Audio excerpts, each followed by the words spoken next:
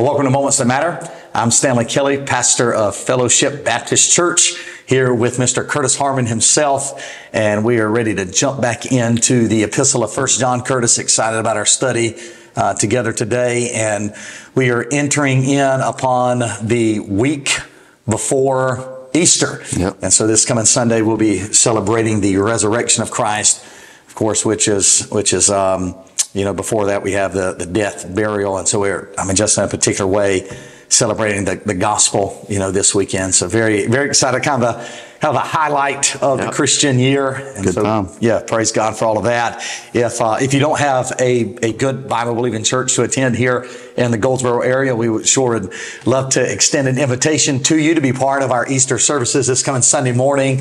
And we're looking forward to having a great time in the Lord.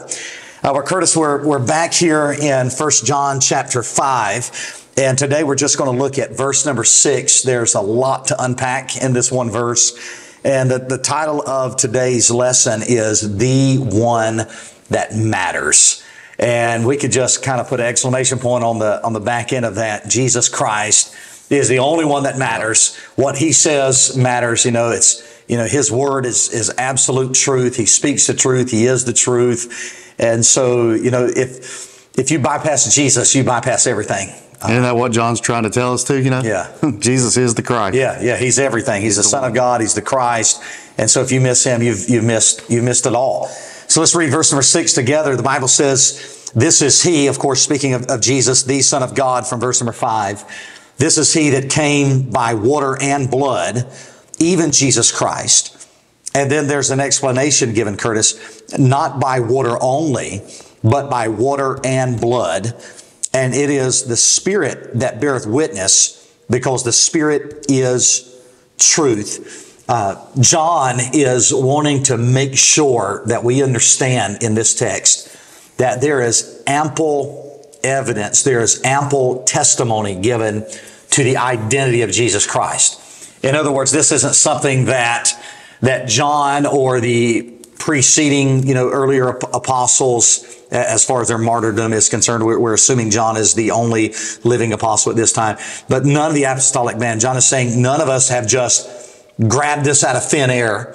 This isn't a product of human ingenuity or imagination. There is divine credence, divine testimony on the identity of Jesus Christ. And so really, verse number 6 is a verse to be grappled with. There is so much truth. And Curtis, as I began preparing just for our little discussion here, I was really astonished at the amount of varying interpretations that are given to this one verse. We don't have time to examine all of those different, opinions and viewpoints. I would just simply say that the most logical conclusion and consistent among conservative, theologians, would be that verse number 6, speaking of the water and the blood, that the water would be indicative of the baptism of Christ, whereas the blood would be representative of the death of Christ. And so we know at the baptism of Christ, you have this divine testimony from the Father given of His Son. This is my beloved Son. And you have the Spirit descending upon Jesus in that particular instance. And so at the outset of Jesus' earthly ministry, at His baptism, there is divine testimony given to His identity. And then, going all the way through and on the back end, some 3.5 years later, at the death of Christ, you have even more ramped up divine testimony given as to the identity of Jesus Christ. That again, He's not just Jesus, but He is Jesus the Christ. He is the Messiah, the Anointed One. He is the Son of God. And so, as far as testimony there at the death of Christ, wow, you have the earthquake, you have dead men walking around, the saints, some of them walking around. You have the veil of the temple being rent in twain. You have men like the Roman soldier who are exclaiming, truly this was the Son of God. Everything that was going on was enough to convince a man like that that this is no ordinary person. He is the Son of God. And so the baptism and the death are kind of like the bookends on the ministry of Christ. And each of those bookends are exclaiming to the world about the identity of who Jesus Christ really is. So in both events, the Father is testifying of His Son. John's statement here also, Curtis, in verse number 6, would refute a heretical view of the Gnostics, which were just they were a bunch of weirdos.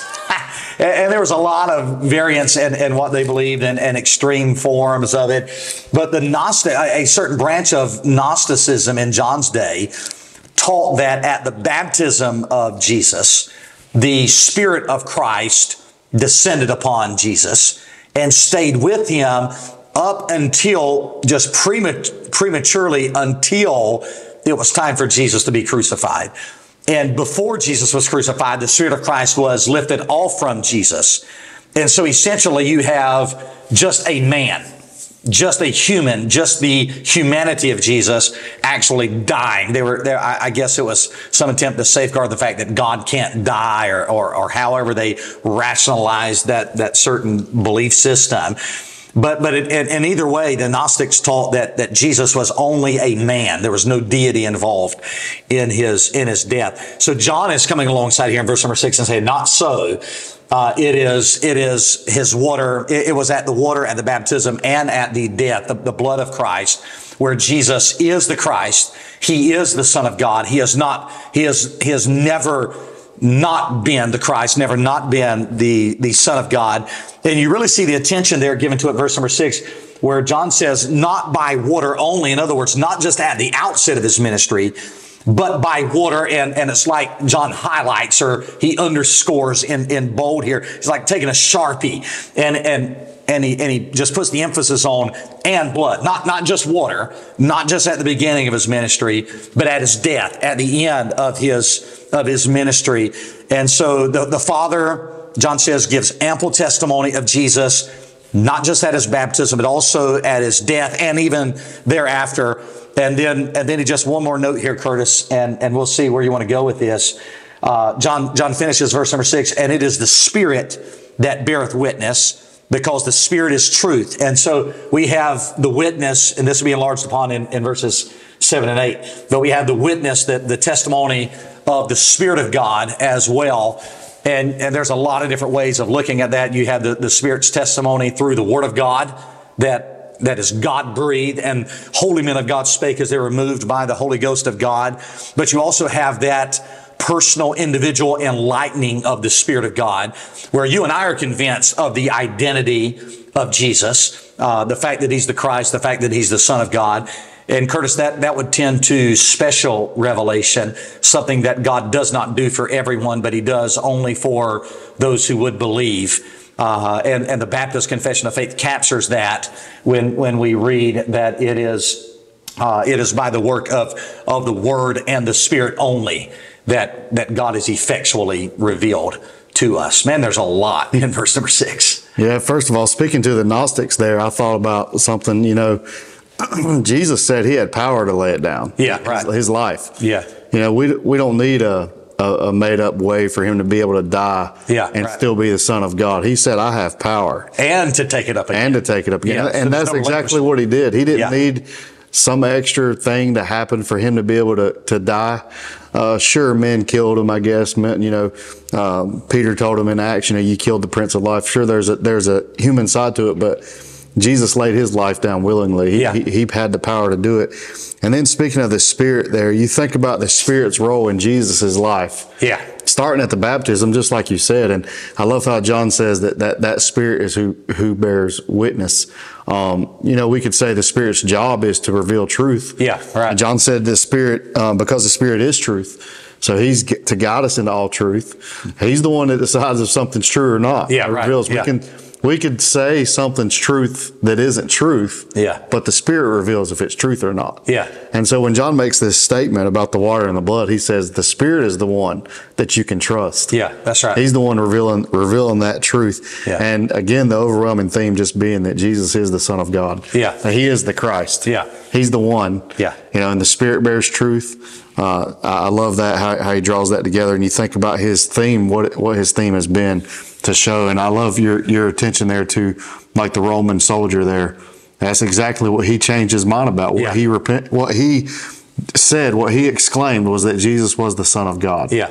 It's exactly what John said here in verse number 4. Yeah. It's exactly what he said in verse 1. Whosoever believeth that Jesus is the Christ is born of God. Yeah. It's exactly what happened there. Yeah. So I love that. One of the things that's so interesting to me about that entire, when we were talking about the Roman soldier, we have his testimony, and I'm sure there were others, but there were also others who witnessed those same things, and they don't come away with the same conclusion. And so you have to wonder, like, what's going on in people's life who would reject that sort of a testimony that obviously God is giving, to those who are involved. But then you would also have to think simultaneously, just hand in hand, what about those people that were sitting in the same church service you were when God was dealing with you, and conviction was wrought in your heart, and God drew you to Himself? It was the same message being preached. They heard the same truths. So humanly speaking, I understand the divine. I want to understand the divine work and how God, His Spirit and the Father drawing people to be saved, and we get into discussions on election and predestination, all those kinds of things. But from our perspective, humanly speaking, the book of Romans chapter 1 speaks to that very thing, where it says that there are men who hold the truth in unrighteousness. And holding it, the idea is it's not like they're holding the truth in their hand, or like we have the Bible and I hold it in my hand. But it's like they're holding it back. It literally means to suppress. They are suppressing the truth. It's like a child, not my child, because no. I don't know what we're allowed to say on the internet, but no. But some children, like their parents are giving them instruction, and they're like sticking their fingers in their ears, and kind of stuff. There's a way to fix that, by the way. But they're suppressing, that they don't want to interact with the truth. And that would be true for those other soldiers, anybody else in that situation. It's not that they didn't have that same testimony being given to them. They just didn't. Men love darkness rather than light, because their deeds are evil. They do not want to come to the light. They suppress the truth. They hold the truth in unrighteousness. They won't allow it to do the work that it needs to perform in their life. And Curtis, honestly, all of us are like that. The difference is the Spirit's effectual work in the heart of the believer. Yeah, I love it. I mean, we could. It's great coming up for Easter, but you think about the gospel. Yeah. You think about Christ dying on the cross there, and that Roman soldier witnessing that. There's somebody like him who participated maybe in the death of Christ. Sure. There's others standing by. They're not participating, but maybe they're under conviction.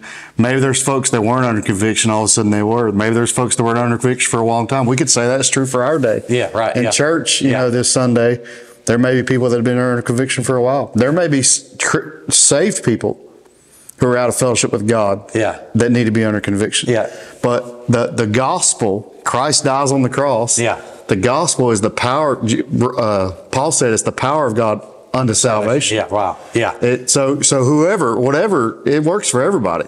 If the word of God, what we're reading in John, doesn't lead to salvation, what's the point?